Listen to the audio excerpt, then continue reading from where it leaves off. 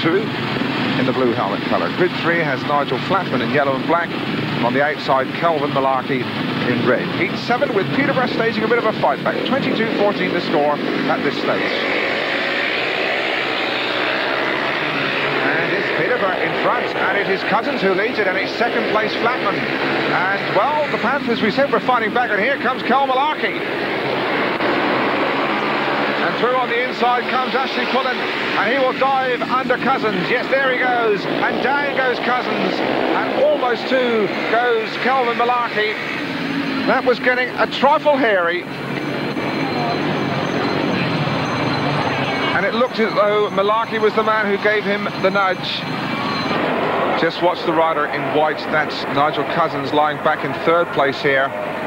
And the rider in red, Kelvin Mullarkey. This is Nigel Flatman in front, unaware of the drama. There goes Mullarkey out into the path of Couzens. Down goes Couzens. No question about it. Who was to blame? Cameraman must nip out of the way.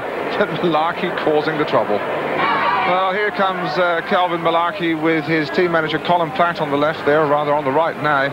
Well, Kelvin down to the phone here to complain to referee Brodie about that decision. But in all honesty, we have the advantage of seeing the replay. He hasn't really got a lot of ground to talk.